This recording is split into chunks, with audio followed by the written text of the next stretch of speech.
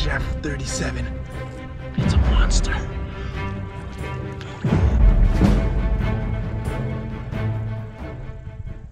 What's going on, guys? It's OT, the Lord of Knives, and today we got another knife review. I'm super happy to share with you guys the Schrade Frontier SCHF37. It's an absolute tank of a knife. I don't think you can get a survival knife cheaper than this one.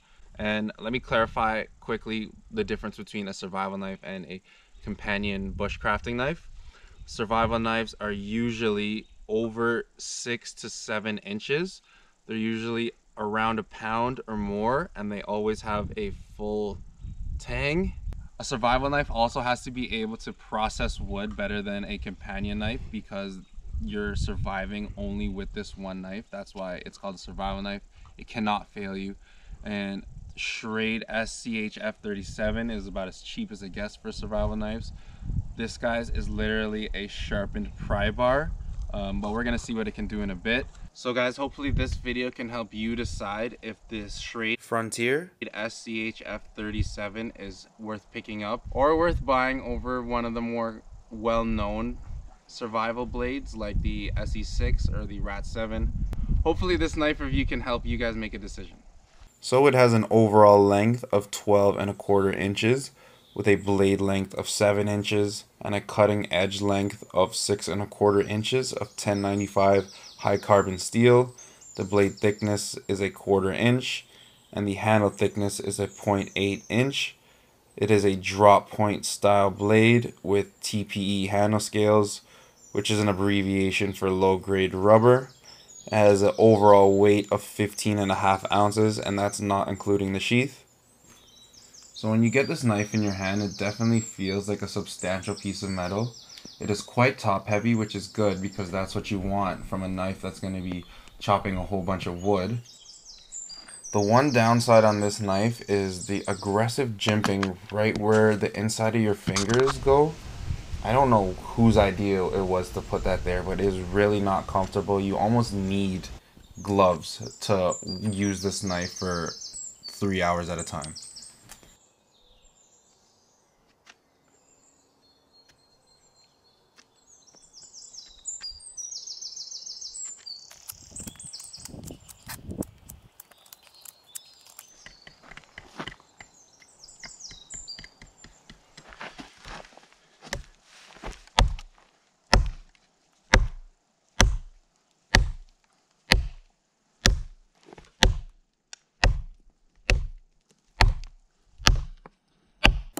So because this knife is so heavy, it will chop some decent chunks of wood with every swing.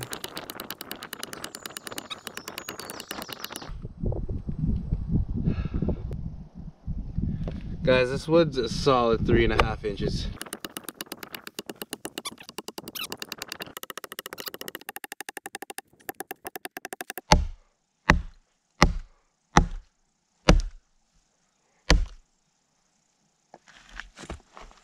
Tip test.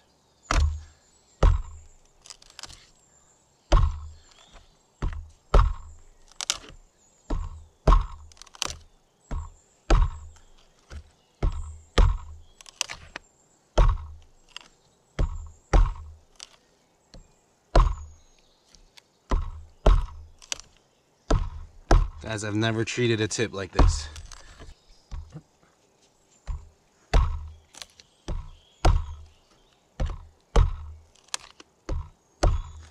Alright guys, I can do this all day, but and this tip can also do that all day. Look at that tip. Somebody look at that tip. Not a bend in sight.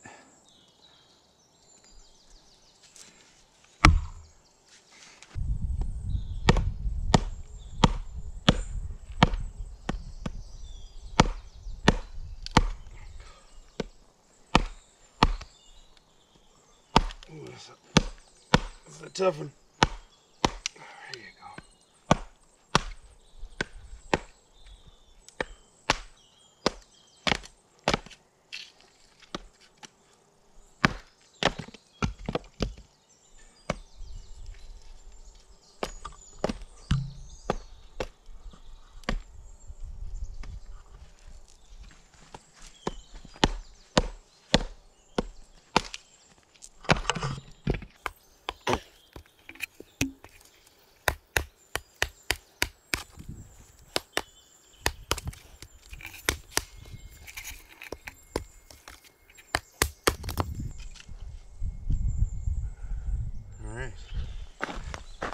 Edge held up fine. And I was doing some of this. It's that same wood yesterday as well.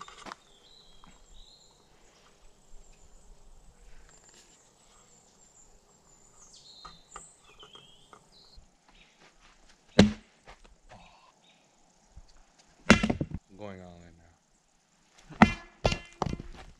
now. Oh! Bro. Not the right angle that I wanted, but let's try that one more time.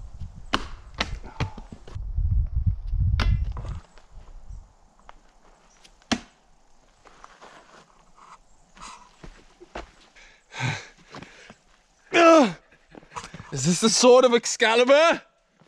You really chucked it. Did I cut you? No.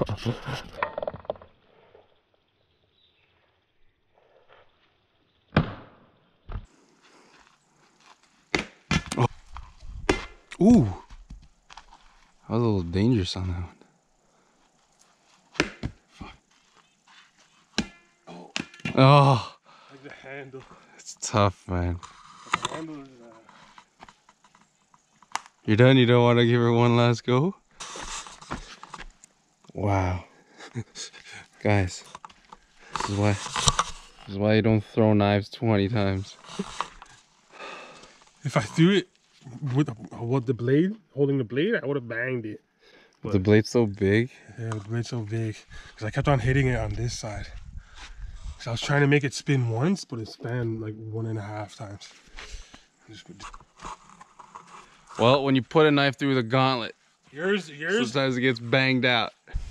So this is the ferro rod that comes with the knife. It also comes with a couple other little goodies.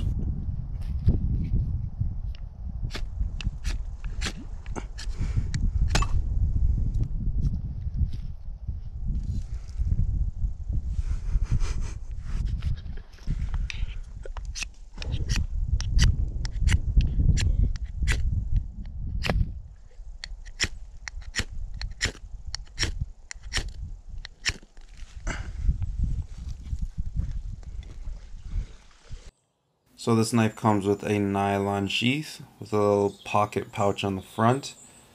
It also comes with a button strap and a plastic insert that keeps the knife from cutting up the sheath. And this odd belt loop system, it works perfectly fine. It also has 2 lanyard holes at the bottom there. It also comes with this little knife sharpener and this little piece of metal that has a 90-degree spine that you use to strike the ferro rod with. Alright guys, final thoughts on the Schrade SCHF37. So this knife is a tank, it is a sharpened pry bar, but the handle on this is mighty sketchy. This jimping part, right where your fingers are supposed to go, is just not a smart placement of jimping, and the jimping is very aggressive. So I would give the ergonomics on this knife like a 5 out of 10, which is not ideal for a survival knife. A survival knife should be expected to be used for long periods of time, and I don't know if I could use this handle for like 3 hours straight, but nonetheless, you get what you pay for with like a $70 knife. I don't know of any other survival knife that's even close to the price of this knife. But guys, I think that's gonna do it for today. I think I'm gonna go for a swim, maybe even catch a fish. But remember folks, the knife is sharpest before the dawn. I'm OT, the Lord of Knives. Stay sharp. Hey, yo, you gotta It's done. You gotta do it again, yo. I can't do it again. It's too cold.